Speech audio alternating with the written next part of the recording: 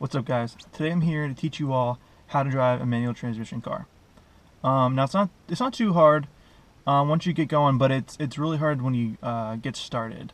So so let's go into it. First thing I'm going to show you is kind of just the differences in the car. A lot of the stuff you might already know, but I'll just cover it just to be thorough. And that's why I'm wearing this goofy looking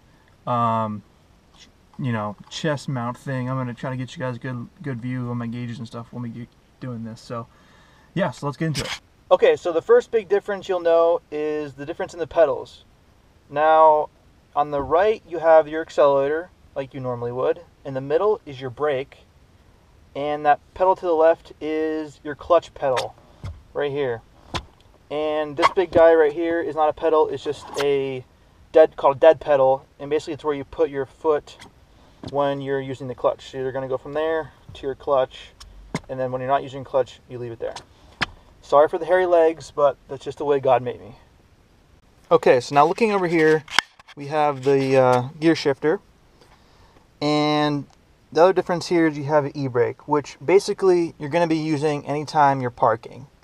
There's no park gear or anything to get into, so this guy right here is your parking brake.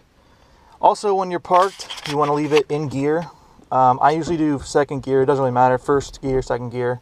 You want to leave it parked in like this position, so that way your car will not roll away. Alright guys, so let's get more into the gear shifter. Now, I put up my stock gear shifter just so you guys can see the geared pattern that's on there. Mine's a 5-speed, so there's 5. On a 6-speed, you'd have the 6 below the 5.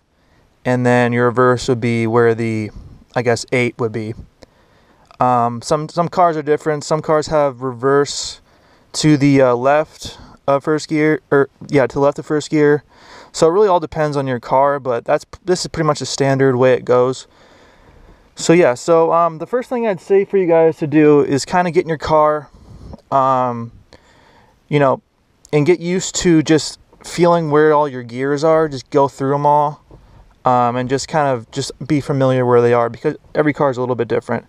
And neutral is between all those gears. So if you bring this back, where the horizontal line is, anywhere where your gear is in that position is going to be neutral, and that's very important when you're driving stick.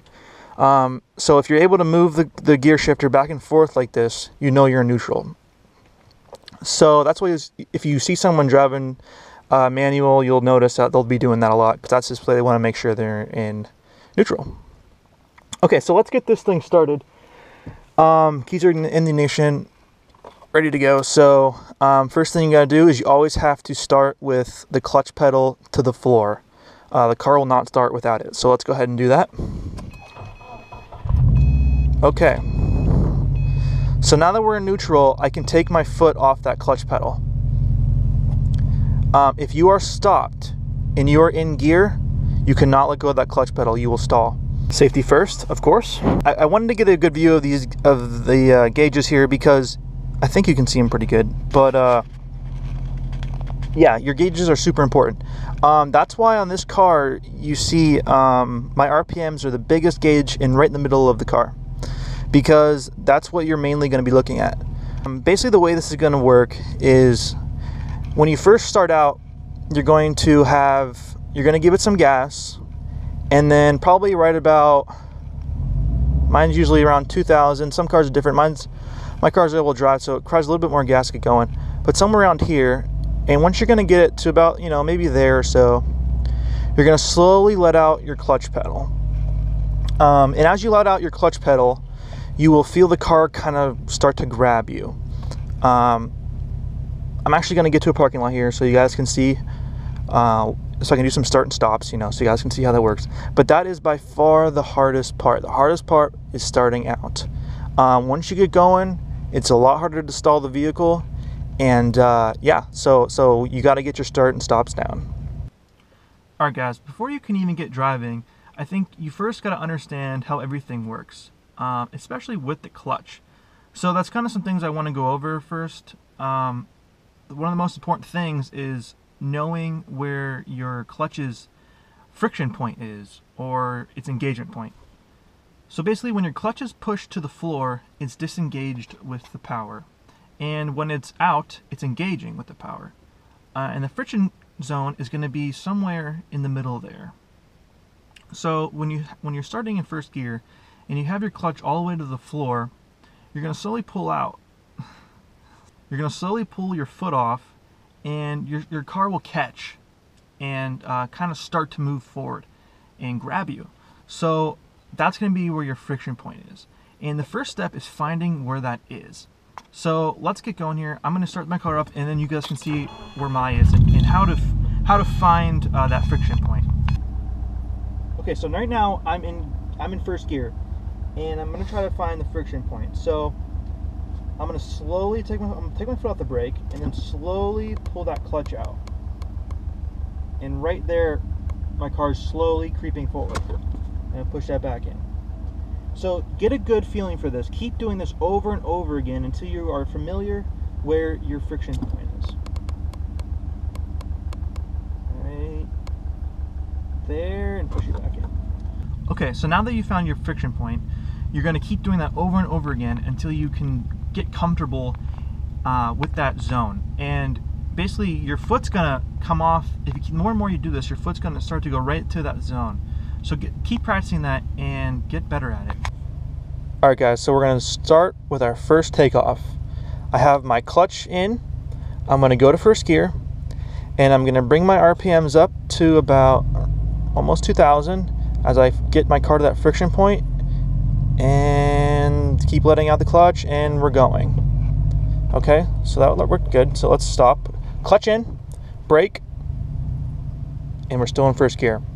So let's try it again. So basically what you're going to do is you're giving it a little bit of gas as you're letting out to that friction point.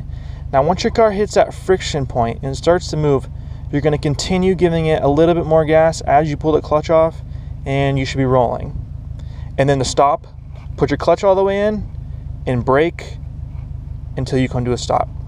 Okay, so once you guys are in first gear and you're rolling in first gear and you're having no problem, then you're going to shift to second gear.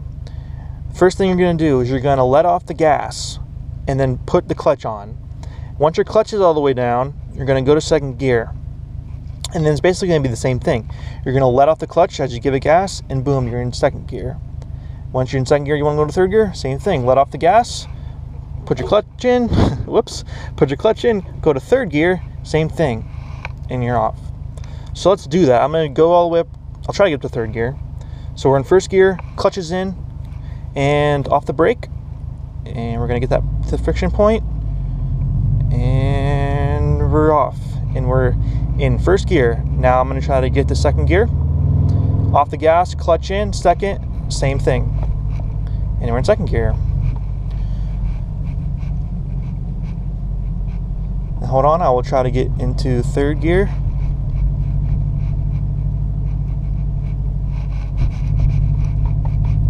Get a little bit more speed going, and we're going to third gear. So off the gas, clutch in, up to third, and feather it back, and you're good.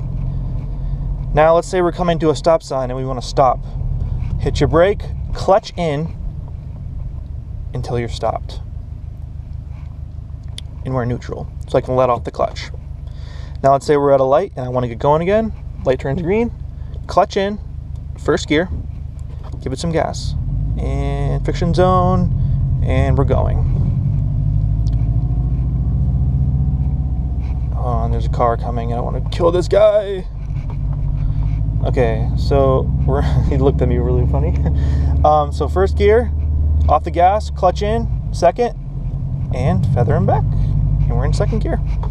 So that's basically how you get going, and obviously stopping. Now, one thing you couldn't do is you can't go real slow in gear, and boom, and we stalled. And what I didn't do there, just to show, I really didn't want to do, but I just showed you guys that can stall. Now, one thing I did is I stopped completely and I didn't touch the clutch. When you're stopping and your car's in gear, you have to have the clutch in.